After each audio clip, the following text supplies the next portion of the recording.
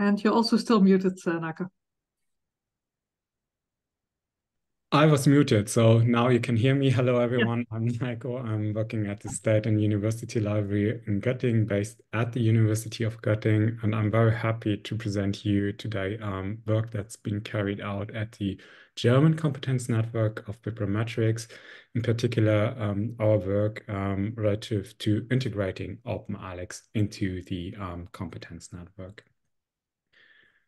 So, what is the KB, or the Competence Network for Bibliometrics?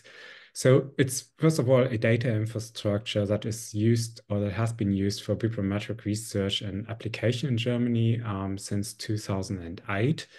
And it is based on two proprietary solutions that you are made or were aware of, Web of Science and Scopus. And today, the KB comprises to 22 partners, so including Max Planck Society, Helmholtz, Leibniz, Fraunhofer, and some universities who have all access to this data infrastructure. And the data infrastructure itself is funded by the German Ministry of Research and Education, BMBF.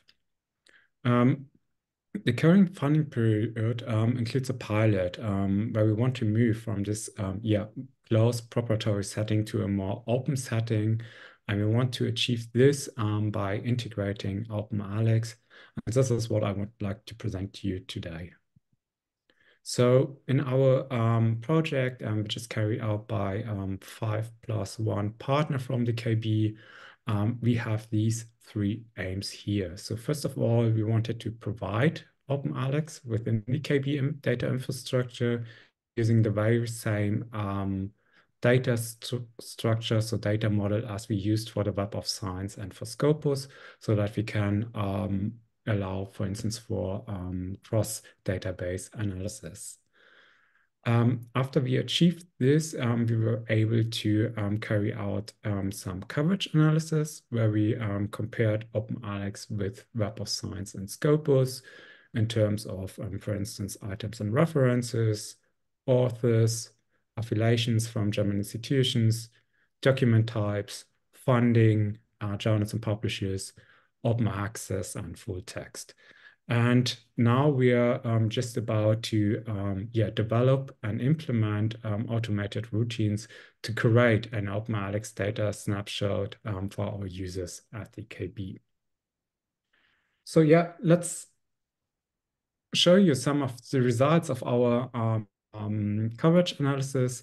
So what you see here is a summary or a figure where the data has been recently published in a preprint by Kubert and colleagues, where we investigated the overlap between OpenAlex on the one side and Scopus and Web of Science on the other side, using the publication years 2015 to 2022. So we compared, I think, the August 2023 snapshot of OpenAlex with the corresponding snapshots of Scopus and Web of Science. And you see here, there's huge potential in integrating OpenAlex into the KB in terms of added records that can be used for bibliometrics analysis. So this is a pink chart, the pink bar you see here. And what we also find very promising is that there's a huge overlap between OpenAlex, Scopus, and Web of Science, which is represented here by the grayish bars. And they're just a few records which are present in either Scopus and Web of Science, which are not present in OpenAlex. This is what the black bars represent. However, we also found some issues. I think, Martin, you already mentioned that some fields are not that covered comprehensively as others. So with respect to grant-supported articles, we also found that the proprietary databases, so Scopus and Web of Science, have better coverage of grant-supported articles. in particular when it comes to grant-supported articles from German funders, so from the Deutsche Forschungsgemeinschaft, DFG, or from our funder, the federal government. This is something that, for instance, we want to address during our creative efforts, so that we integrate funding information, or that we add funding information to OpenAlex Snapshot. We've also experimented with how to share our findings, our interim results with the community and also with OpenAlex. What you see here is a plot taken from a blog post we've written as we found an issue with the open access status classification in OpenAlex.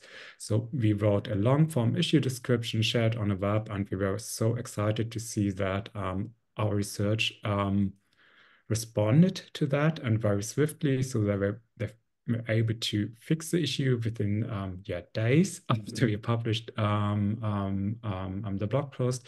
And what was also very nice is that they acknowledged this kind of data work, which honestly is not very common in the bibliometrics community, that data curation efforts are acknowledged by the communities. But we are used to share our research findings, but not our processes.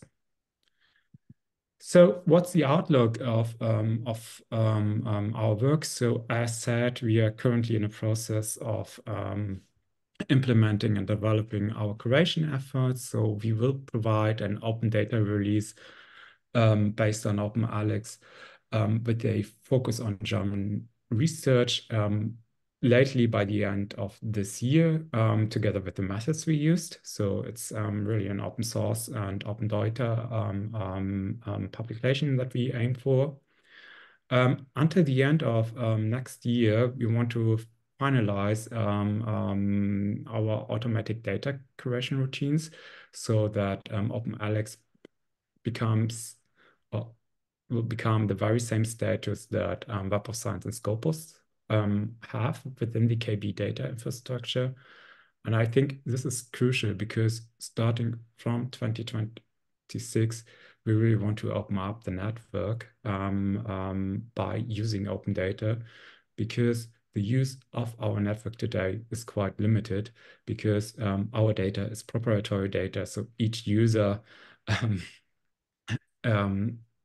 we have to pay for each user license, and it's not, we cannot really, based on the available resources that we have, we cannot broaden up the network just by using these kind of proprietary license data.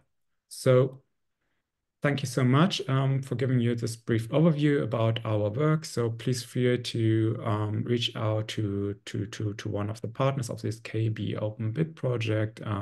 Here's also a link to the Competence Network Bibliometrics website in case you want to learn more about the network. And yeah, happy to answer your questions. Thank you so much.